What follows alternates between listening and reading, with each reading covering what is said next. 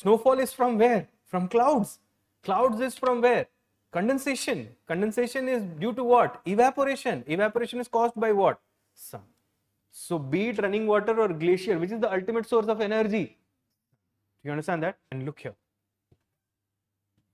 When we talk about exogenic forces or exogenetic forces, if endogenetic forces originate in the Earth's interior, where do exogenetic forces originate?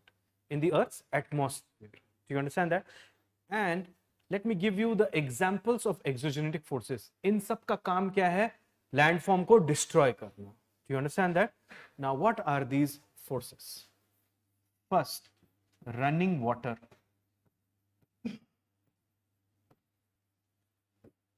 Second, glacier. Third, wind. Fourth, underground water.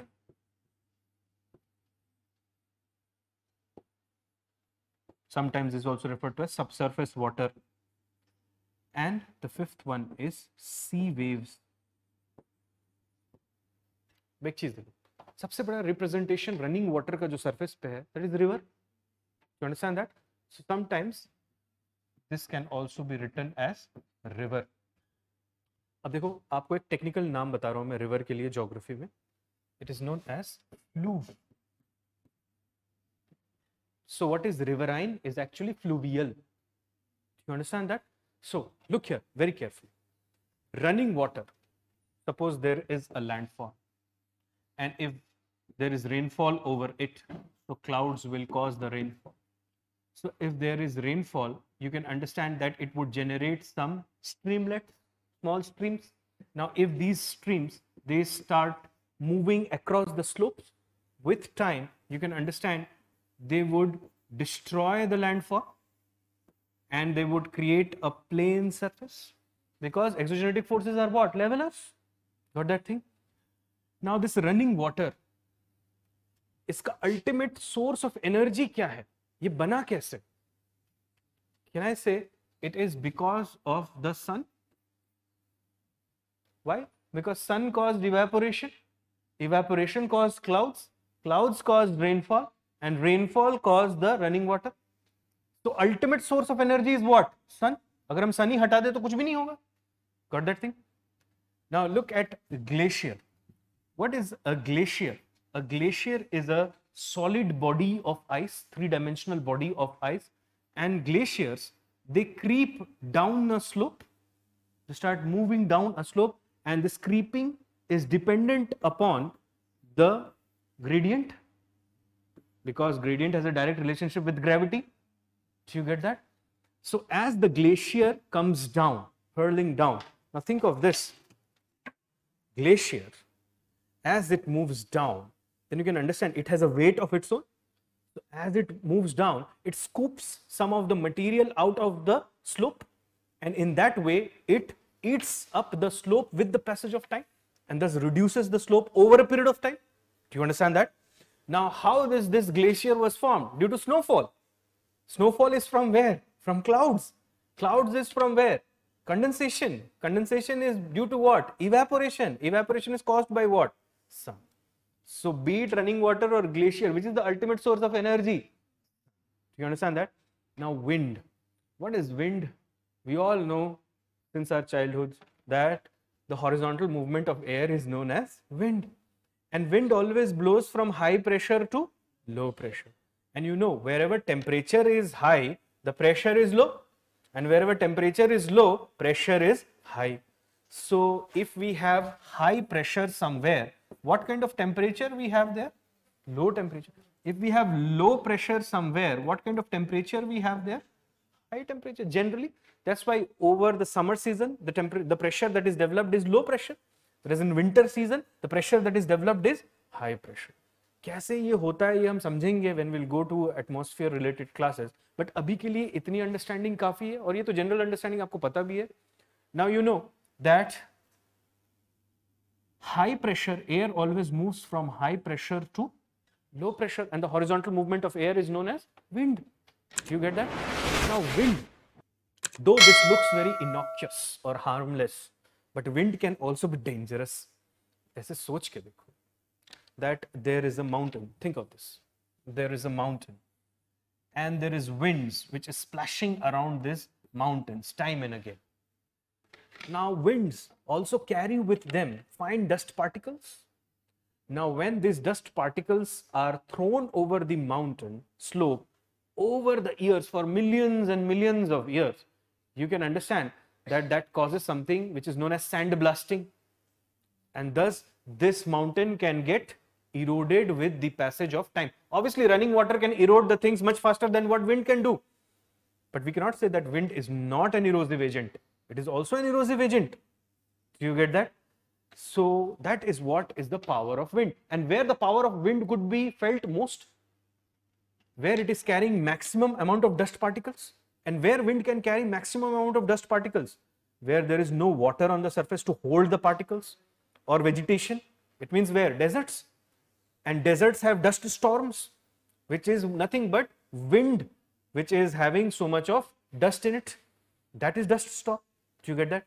So wind is third agent of erosion, and wind are created due to difference in pressure. Difference in pressure is created due to difference in temperature, and temperature is due to what? Sun.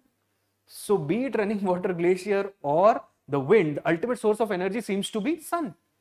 Let's come to underground water. ये underground water होता कैसे है? जमीन के अंदर पानी आता कैसे? Now look here. There is a certain rock structure and there is rainfall over it. So some of the water would evaporate during the rainfall. Some of would flow across the surface, and the rest of it would percolate into the surface. And this percolation would be dependent upon the permeability and porosity of the rocks. Permeability और porosity का फर्क क्या है? Permeability means कि rock में कोई crack है या नहीं. Porosity मतलब जो grains है rock के, उनमें कितना gap है. Do you understand that? So the water will percolate, but after going to a certain depth, it might not be able to percolate further, and then it would start following or flowing horizontally depending upon the slope. This is how underground water is generated. Now it is after all due to rainfall, and rainfall is due to sun. आपको दिख रहा है यहाँ पे? So the ultimate source of energy here also seems to be sun. What about sea waves? Sea waves are what? Sea waves are movement of water in wave-like format across the ocean surface. And how sea waves are generated? Due to the force of wind. Do you understand how wind is generated? Due to sun. Difference in pressure. Sea waves, as the waves splash across the coastal areas, they can break down the coastal rocks, and in that way they can denude the surface there.